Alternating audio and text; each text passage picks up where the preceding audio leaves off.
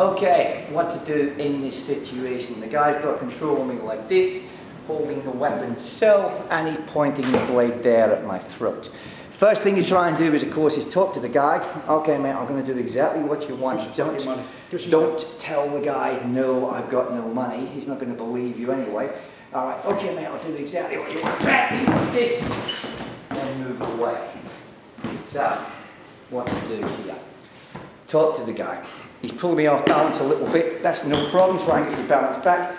This hand will come up, thumb open. So from a position somewhere like this, this hand comes up, wrap the thumb like so. Now with most blades, the business end tends to be here. So there won't be too much of a problem doing like so. I'll say in a minute what to do if the guy's got a Stanley or a cardboard cutter or a small knife, a small bladed knife.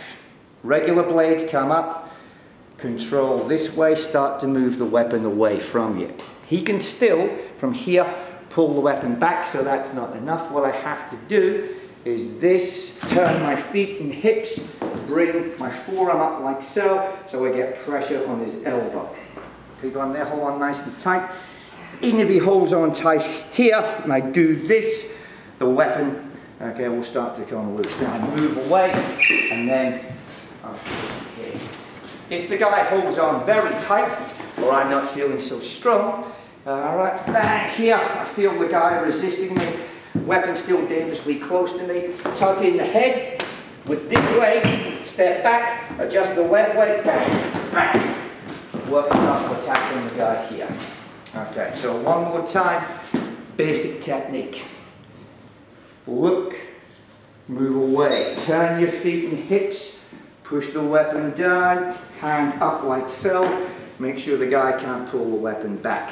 Normally, you're able to pull the weapon free at this point.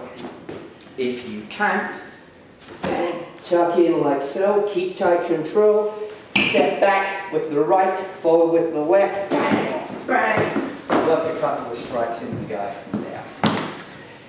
If you've got a Stanley knife or what we call in the United States a cardboard cutter, now hold it like this, still like that, but a very small bit of the blade showing here, more difficult. What you have to do then, come up, get the control as best you can like this, thumb on the back of the hand, still get here, then bang, back the guy, and then he drops the weapon, stop, get rid of him, take the weapon up very carefully.